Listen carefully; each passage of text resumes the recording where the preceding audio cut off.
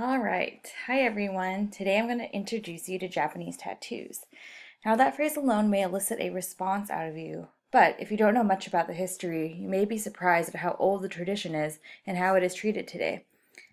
On a quick side note, I chose this topic because I was fortunate enough to visit Japan for a 2-week study abroad course in my undergrad program. Since it was a cultural immersion course, I had to choose one aspect of the culture to research before visiting. Obviously, I chose the art of Japanese tattoos. On another note, I do not speak Japanese, so please excuse my poor pronunciations. I will try my best to say the words correctly, though. So Japanese tattoos, or the Japanese word irazume, refers to any of the traditional styles of tattooing in Japan. And tattoos have a long history in Japan. Indigenous people were tattooing as far back as 10,000 BCE. The full-body tattoos we think of today, showing tigers or koi fish, dragons, other mythical creatures, and whatnot, came about during the Edo period in the 17th century. And so this little image that popped up, you may have seen at art museums. They're woodblock prints, influenced from mythical stories, and these really created the ideas for these big tattoos. They're pretty cool. So continuing with the history, you might find these photos a little interesting. In the 19th and 20th century, tattoos were outlawed. They became associated with criminals, and people with tattoos were barred entry into public bathhouses or hot springs.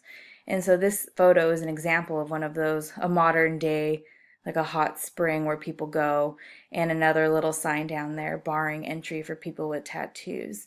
And so when I was in Japan, I didn't really see any public bathhouses or hot springs during my stay there, but we did get to talk to a lot of Japanese college students that would accompany us on different tours. So I decided to ask the three of them, what their thoughts were on tattoos. The female student became very shy and was like, "You probably shouldn't talk about that," in so many words. Another student was like, "Well, they're just not very professional." That's all he had to say. He wasn't very interested in the topic. And another student did bring up the possibility of not being able to go into these hot springs, but as a young man, he said he didn't really frequent these, that this may be something that maybe the older people were more into. But again, those are just 3 small stories from what I heard there. But it is a true thing if you do further research. Some areas like this where you might be nude in public or in a swimsuit may not let you in if you have a tattoo. So today in Japan, tattoos are still somewhat associated with criminals. It's hard to shake that history from the 19th and 20th century. And the large criminal organization you may have heard of, the Yakuza in Japan, were kind of associated with getting those full body tattoos. But now, like a lot of people are getting them, you may know people here who get tattoos like that aren't necessarily going to Japan to get those tattoos. And with the influence from the West, as you can see from these photos, many young people are getting tattoos similar to what you would see here, whether that's like a quote, small script, stars, hearts, things like that are small and maybe easy to conceal. And I wanted to take a look at another modern tattoo parlor. So just open this up. So this is a pretty famous one in Shibuya, and as you can see from just the first image that popped up, not really a traditional style Japanese tattoo that you may think of, but still something very important to the Japanese. Deer are sacred to a lot of people. Here's like a shrine.